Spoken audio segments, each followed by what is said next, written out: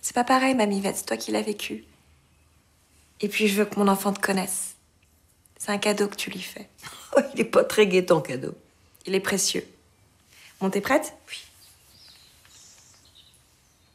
Donc vous avez fait 2 jours de camion?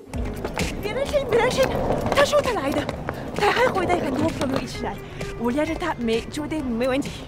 他是不是想要买他的衣服？不是，这是给你看看。看这换上。你就算在大街上换衣服，你管我？Mais ça devient complètement folle! Oh mon dieu! Oh! Ah bah je dois avouer que ces fesses sont pas mal. Mais qu'est-ce que ça va moi? Ça va pas du tout. Oh! Non, ça va pas là. Oh le petit collant! Oh il est mignon! Oh non ça va pas. Ah ouais quand même. Everything has a cost, Amy. Especially eternal youth.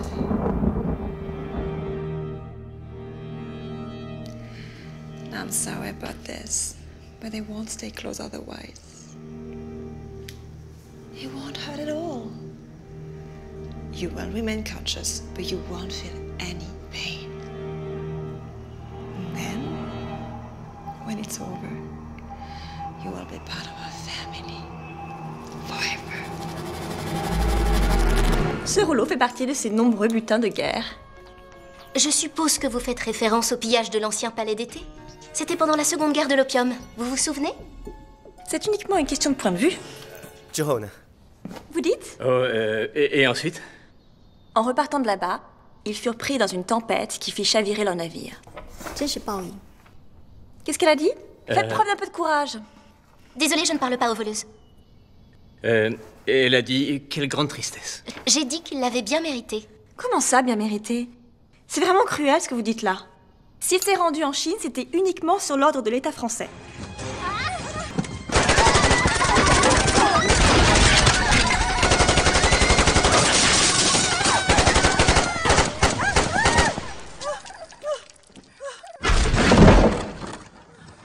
Oh, est-ce que je les ai tous tués? Why touch it?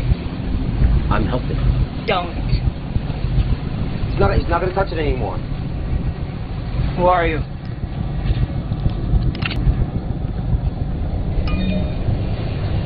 Put cell phone in that. Fine. You bring a cell phone to a drop? You want cops to track us?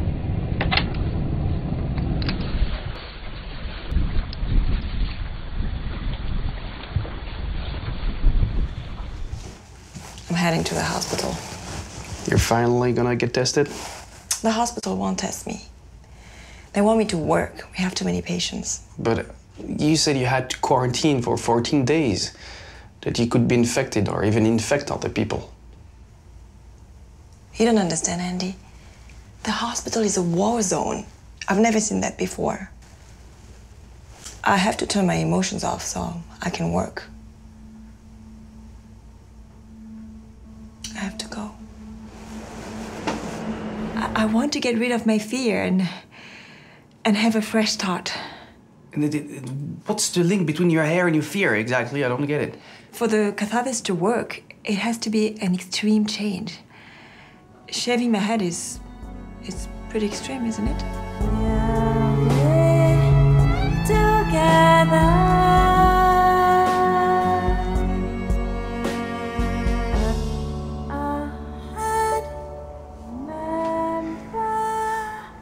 A bag of bones.